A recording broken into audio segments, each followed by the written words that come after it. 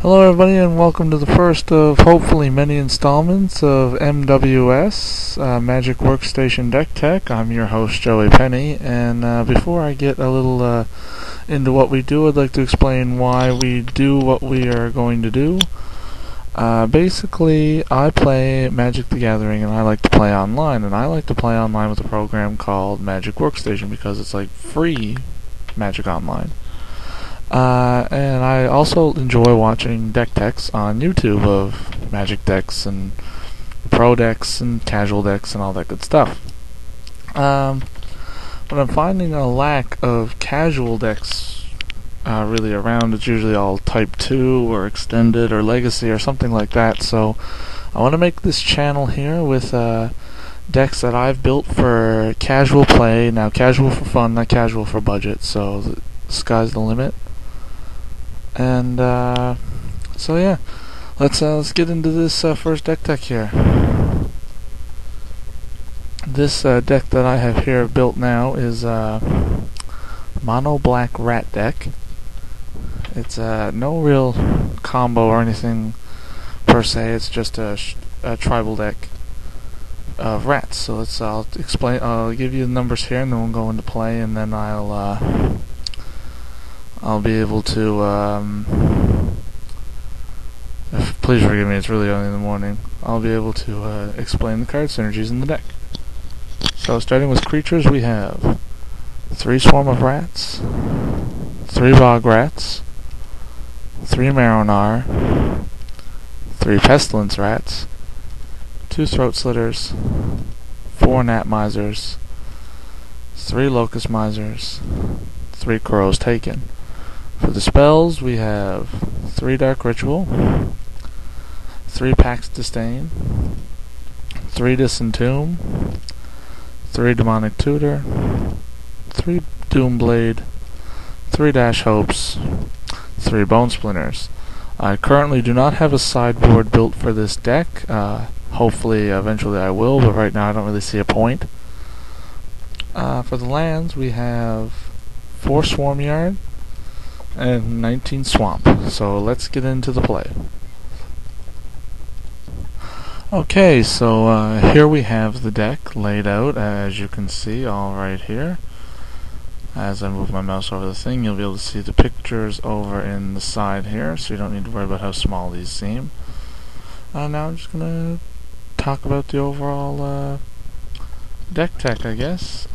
First off, let's start out with the main star of the deck, Marrow-Gnar. He is probably the best rat lord ever printed, as far as I know.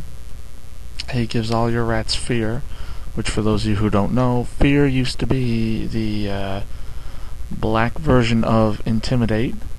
Back when not all colors had intimidate, it was only one color, it was black, and it was called fear, not intimidate. And his ability is you tap him and sacrifice a rat, and you put X 1/1 black rat creature tokens onto the battlefield, or X is the number of rats you control.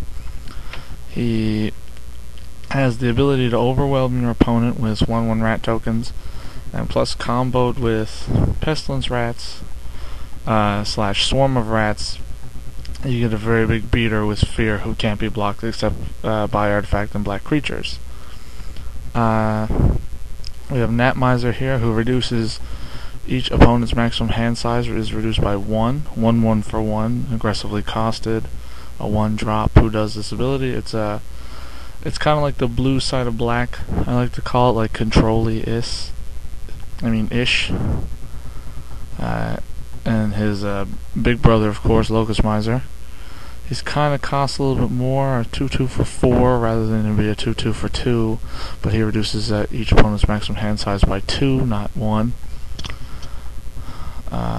Pestilence Rats and Swarm of Rats, obviously, when you get your tokens going, their power just gets really large, and they have fear, so they can end games pretty quickly.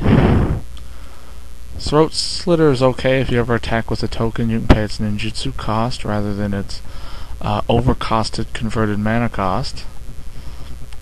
And when it deals combat damage to a player, destroy target non-black creature that player controls. It's kind of like the ninjutsu ability is equal to a dark banishing, which is Throat Slitter's extra or second ability rather. minus the whole deal damage part, of course. Then we got cards like Kuro's Taken. It's an alright rat. I mean, it's just what I call a filler. I mean, out of all the other rats I looked at, that was probably the best one, so I just put it in the deck. Again, same with bog rats, it was a 1-drop, so that's why it's there. On to the spells, we have a lot of removal. Pax Disdain, again, once you get a lot of rat creature tokens going, this card becomes very powerful.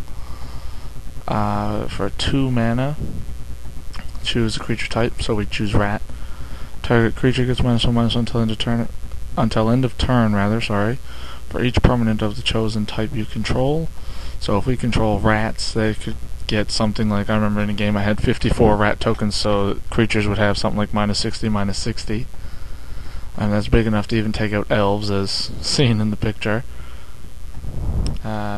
Demonic Tutor, again, this is casual for fun. So number 1 is, I wouldn't be able to afford 3 of these cards personally. I'd use Diabolic Tutor. And again, it's restricted.